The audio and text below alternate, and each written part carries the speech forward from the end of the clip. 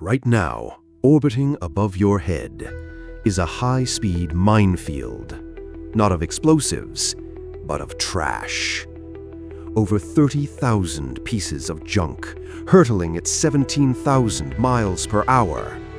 A single paint chip can shatter a satellite. This is the ticking time bomb, known as the Kessler Syndrome.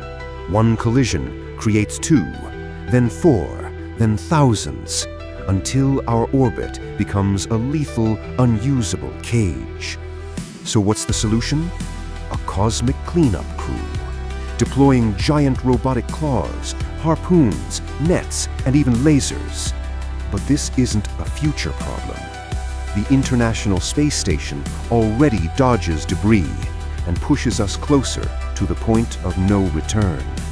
And the problem is accelerating. No global law forcing anyone to clean up their own mess.